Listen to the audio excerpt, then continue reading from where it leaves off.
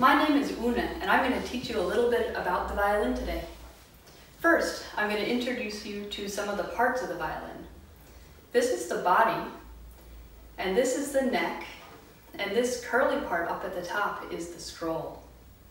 Coming back down, there's 4 tuning pegs in the scroll, and then we have a small little piece of black wood that lifts the strings off of the fingerboard, which is this big, long, black piece of wood. And then these strings come all the way down and they go over the bridge, and then they attach to the tailpiece, which comes all the way down to the end of the instrument and attaches to the end pin or end button. In the tailpiece, we also have some tuners. The pegs up here make large tuning adjustments, and the fine tuners down here make small tuning adjustments. Here's the chin rest, where we rest our chin when we put the violin on our shoulder to play.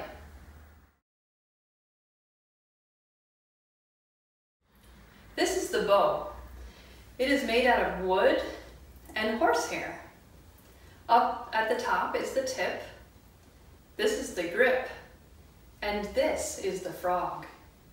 And you see that little dot? That's the frog's eye. And down at the end is the screw. Now I'm going to show you how to hold the bow. Take your left hand and hold onto the stick and hold it parallel to the floor. And then take your right hand and check that all of your fingers are curled. Flop all of your fingers over the stick near the frog. Your index finger is going to rest on the grip. Your 2 middle fingers are going to hug the frog. Sometimes I'd like to call them the Hugger Brothers. And then your pinky stands on its tip, very close to the screw. Bring your thumb around and land it on the corner of this little piece of metal where the metal meets the bow hairs. This is a nice way to start holding the bow. But eventually, when you get a little bit more advanced and your hand muscles get stronger, you can bring your thumb inside to land on the stick, where the stick meets the frog. After you have set up your bow hold, point the bow up in the air and bring your left hand around to make a table to rest the bow. And this is a nice place to practice the shape. Check that your fingers are staying curled. They might try to disobey you because this is a very strange position for them. Hold it for a couple seconds, and then take your left hand, hold the stick, and let your right hand shake out to rest. And try again. Left hand holding the stick, right hand flops over the bow, set up each finger in their spots, index on the grip, middle fingers hugging the frog, pinky standing tall, thumb on the corner of the metal and the hairs. Land on the table. I'm going to show you a little song to help practice your bow hold and strengthen your hand. Up like a rocket, down like the rain, back and forth like a choo-choo train, round and round like a great big sun. Land on your hand, check your pinky, is it curled? And your thumb, is it bent?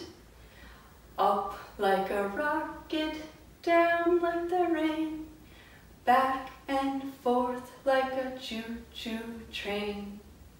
Well done. Before I show you how to put your violin on your shoulder, it's important to set up a shoulder rest to make it more comfortable. I like to start with a piece of foam that you can buy at a music shop, but you could also use a piece of cloth or a pillow that you find around your house. Also find a couple rubber bands and attach them to your violin, and then stick the piece of foam between the rubber bands and the back of your violin, like this. I'll show you how to get into rest position, which is the next step. Put your feet parallel to each other on the floor, under your body, and then stick the violin on your side, over your hip, and let your right arm hang down heavy to pin the violin by your side.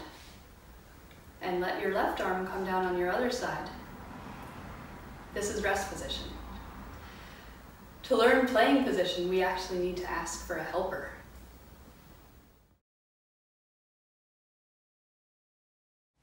So to get ready to put your violin on your shoulder into playing position, first you have to set up your feet.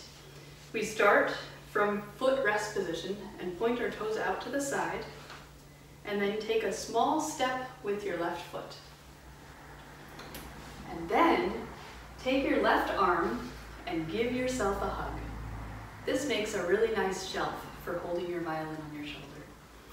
I, the helper, am going to take the violin out from under the student's arm and bring it over and put it on her shoulder, and I'll be sure to point the end pin right at her neck. Now turn your head and plop it on the chin rest. How does that feel? Great. All right. Do you think that I can take my hands away for 3 seconds? All right, I'm going to hold them right underneath the violin and count to 3. 1, 2, 3. All right, take a deep breath. Do you think you could hold it for 5 seconds? All right, plop your chin down. 1, 2, 3, 4, 5. All right, let's go back to rest position. And we'll bring our feet back into rest position and our arms next to our sides, and we'll take a bow. Great job.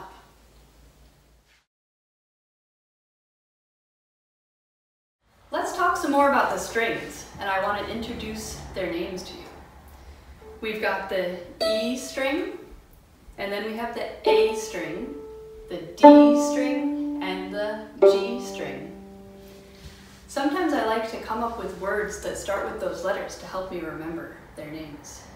For example, you could call it the E string the elephant string, the A string the apple string, the D string the dog string, and the G string could be the giraffe string. Try coming up with your own words to help you remember the names of the strings.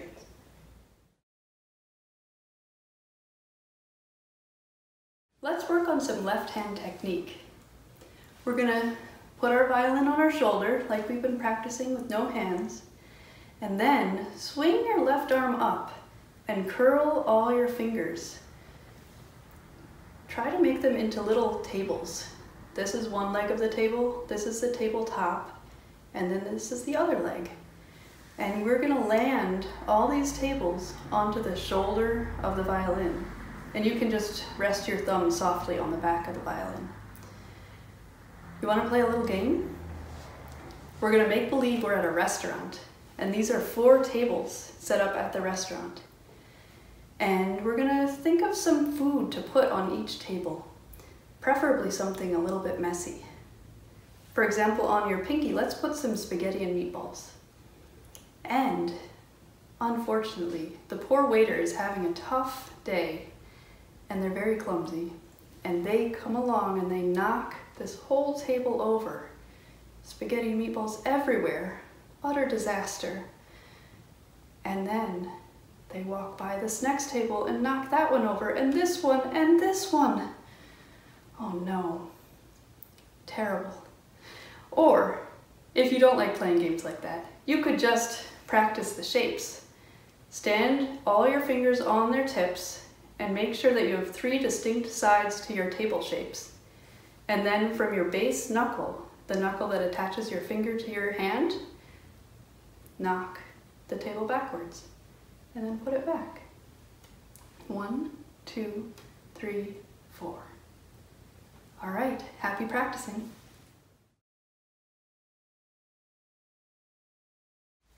Now that you've practiced your bow hold, we're ready to learn how to put it on the strings. Notice the blue tape in the middle of the stick of my bow. That's the place we're aiming for when we land on the E string. Come in from the air and land at the middle tape and try to do it silently.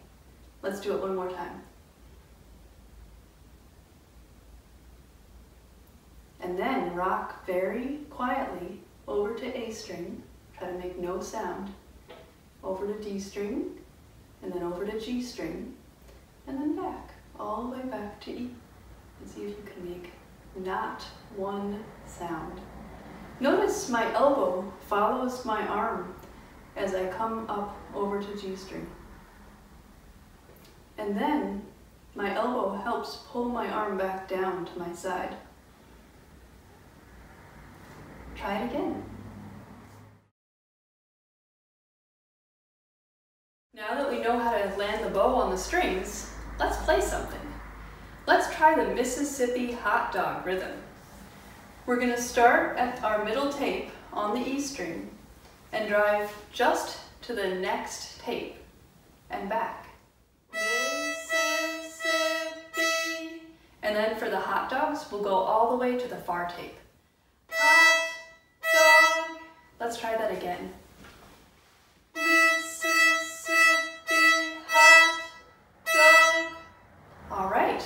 How about we try playing it once on the E, and then rock silently over to A, and then back to E. Mississippi hot dog, Mississippi hot dog, Mississippi hot dog. All right. Now you're ready to play the first two notes of Twinkle Twinkle Little Star using the Mississippi hot dog rhythm. We're going to rock silently over to A string and play a Mississippi hot dog on the A and then on the E. Mississippi hot dog, Mississippi hot dog. That's it. That's the first two notes of Twinkle Twinkle Little Star.